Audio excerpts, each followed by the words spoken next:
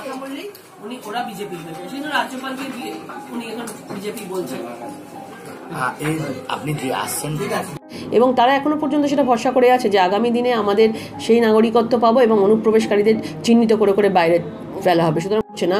এবং সে জায়গায় দাঁড়িয়ে তাদের যখন কাজের টোপ দিয়ে যখন মহিলাদের বাচ্চাদেরকে হিউম্যান ট্রাফিকিং করে বাইরে নিয়ে যাওয়া, তারা ভাবছে কাজের সন্ধানে যাচ্ছে, ওখানে গিয়ে তারা একটা অন্য কিছু পরিস্থিতি দেখছে এবং তারা এখানে আর ফিরে আসতে পারছে না এবং তাদের এইভাবে টোপ দেখিয়ে দেখিয়ে নিয়ে যাওয়া হচ্ছে। তার জন্য দায়ী কে? তার জন্য দায়ী তৃণমূল সরকার।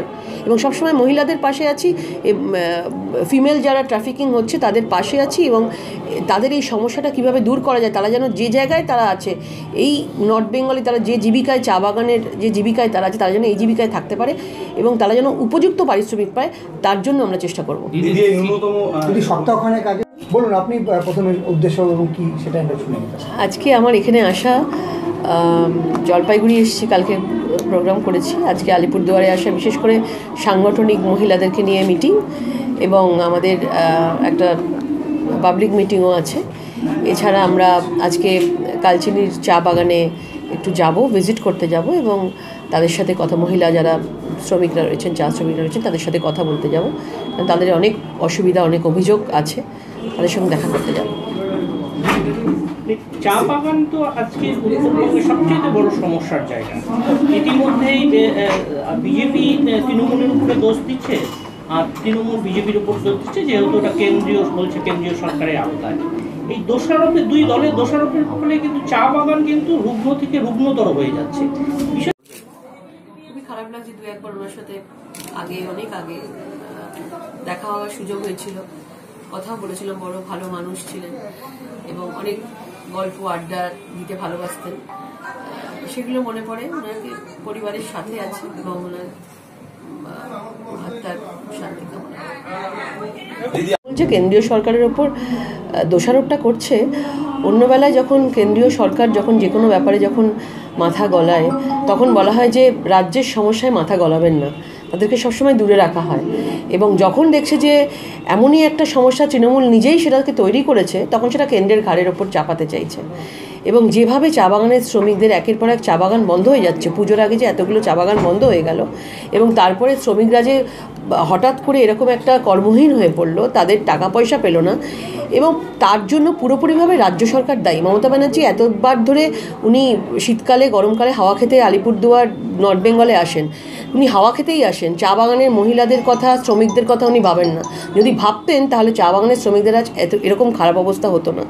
আজকে জনদা উনি এখান থেকে আলিপুরদুয়ার থেকে, তার সবচেয়ে বড় রেজাল্ট হচ্ছে চা বাগানের শ্রমিকরা এখানে একটা বড় অংশ জুড়ে আছে। সেখানে চা বাগানের শ্রমিকরা অলরেডি তাদের মতামত জানিয়ে দিয়েছে এবারে লোকসভা এমপিকে, মানে বিজেপি এমপিকে জয়ী করে। তো আগামী দিন আমরা শ্রমিকদের সঙ্গে আছি এবং শ্রমিকরা যাতে কিভাবে রাজ্য সরকার যে তাদেরকে যে সুযোগ সুবিধাগুলো আছে, যেগুলো তাদের পাওনা রয়েছে, সেই পাওনাগুলো যেভাবে রাজ্য সরকার আটকে দিয়েছে, আমরা কেন্দ্রীয় সরকারের কাছে আমরা সেটা জানাবো এবং কিভাবে তাদেরকে সেই সব কিছু সাপোর্ট দেওয়া যায় আমরা সেটা চেষ্টা করব।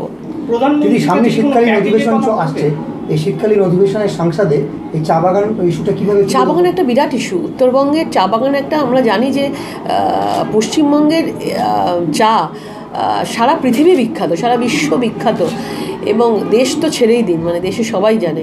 এটা এত বড় ইস্যু এবং এত শ্রমিক এখানে কাজ করে, আমার মনে হয় এটা একটা বড় ইস্যু এবং এটা নিয়ে আমাদের একটা আন্দোলনে নামা উচিত এবং পশ্চিমবঙ্গের পুরো বিষয়টা কেন্দ্রের কাছে পুরোপুরিভাবে জানা উচিত এবং সারা দেশের মানুষ জানুক যে রাজ্য সরকার, মমতা ব্যানার্জির সরকার কীভাবে চা শ্রমিকদের সঙ্গে মানসিকভাবে কীভাবে অত্যাচার করছে।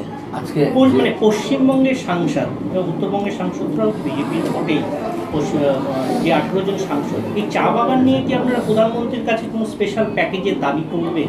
যে এই দুস্থ চা বাগানগুলোর যে শ্রমিকরা যে পরিস্থিতিতে দিন কাটাচ্ছে, মানে এর আগে চা বাগান নিয়ে স্পেশাল প্যাকেজ তো অলরেডি প্রধানমন্ত্রী দিয়েছেন।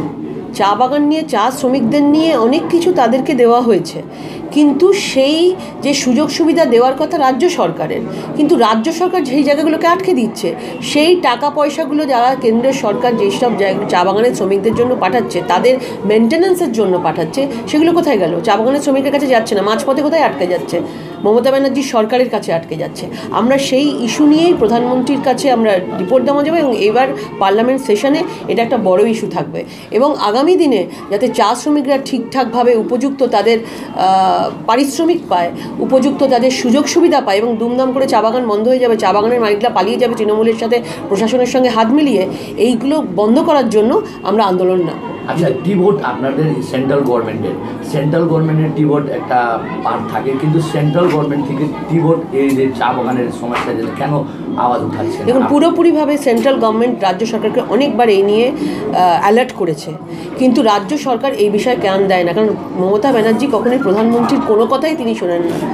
যখন যেটা বলা হয় তার ঠিক উল্টোটাই করেন, এবং চা বাগানের শ্রমিকদেরকে এভাবে অবহেলা করে উনি দিনের পর দিন এখানে নানা রকমের জমি দিয়ে রিসর্ট তৈরির কথা পরিকল্পনা করছেন। স্বপ্ন আছে ওনার, রিসর্ট তৈরি করব, অর্ধেক 15% জমি তারা রিসর্টকে দিয়ে দেওয়ার পরিকল্পনা করেছেন।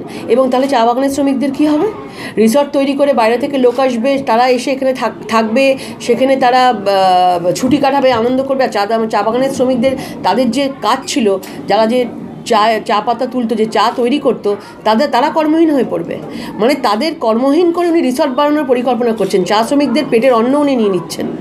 এবং এর জন্য আমরা পুরোপুরিভাবে